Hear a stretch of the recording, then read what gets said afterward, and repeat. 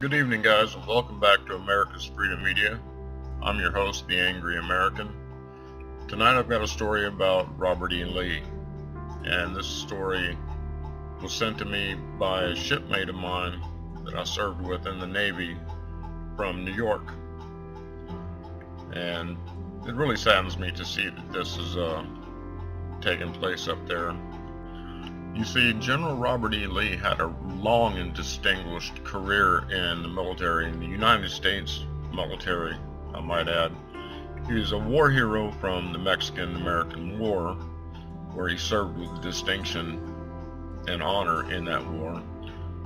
He also led the Marine assault at Harper's Ferry, Virginia, to retake the Federal Armory that was captured by John Brown, an abolitionist from the Jayhawk state of Kansas.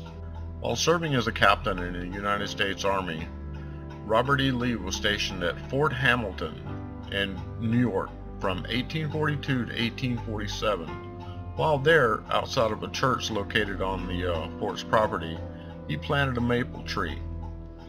And in April 1912, the United Daughters of the Confederacy restored the tree and placed a plaque in front of it showing that Robert E. Lee had planted the tree while he was stationed there.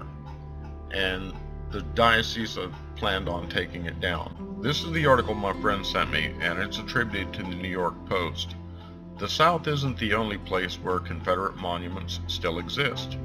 New Yorkers need only look to Brooklyn, where a plaque honoring General Robert E. Lee has been affixed to a maple tree outside a church for more than 100 years. It won't remain much longer, though. Diocese officials announced Tuesday that they would be removing the plaque following the events in Charlottesville, Virginia last week, and renewed concerns over Confederate symbols and statues. I think it is the responsible thing to do, Bishop Lawrence Provenzano of the Episcopal Diocese of Long Island told Newsday. People for whom the Civil War is such a critical moment, particularly the descendants of former slaves, shouldn't walk past what they believe is a church building and see a monument to a Confederate general, he said. On August 16, 2017, around 10:30 a.m., the plaque was removed from the church's property. I'm going to let you watch the video clip that I have of them removing it, and we'll be back to talk to you some more.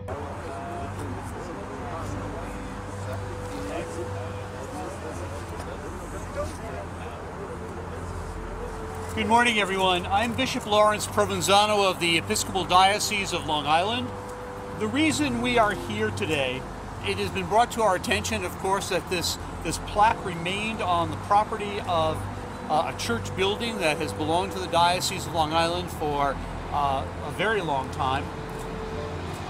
And we became aware of the fact that the plaque dedicating a tree planted by General Robert E. Lee, stationed here at Fort Hamilton in the 1840s, could be and was offensive to members of this community. Bishop, I find it highly offensive that you would even entertain the notion of removing this plaque and monument. Months, the rhetoric that is part of our American culture today, it became very clear to all of us that this reminder of the oppressive nature of a time in our history that really needs to be righted.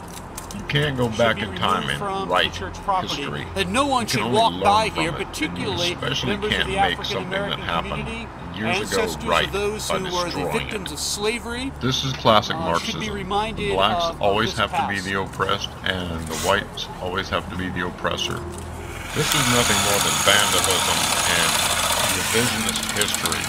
It's Marxism. The church should be ashamed of themselves for doing this.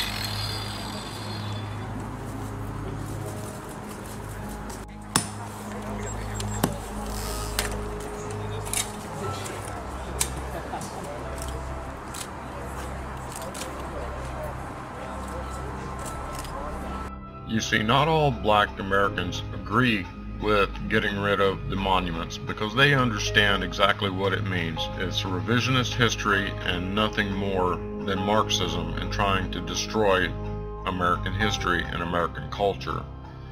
The gentleman whose picture you see now is called the Black Rebel. That's the name he goes by when he's out protesting the fact that these monuments are being removed. In any event, thank you so much for watching my video, and I really appreciate it. I truly appreciate your viewership. Thank you so much. Please like, share, and subscribe, and if you'd like to get notifications, don't forget to click the notification bell.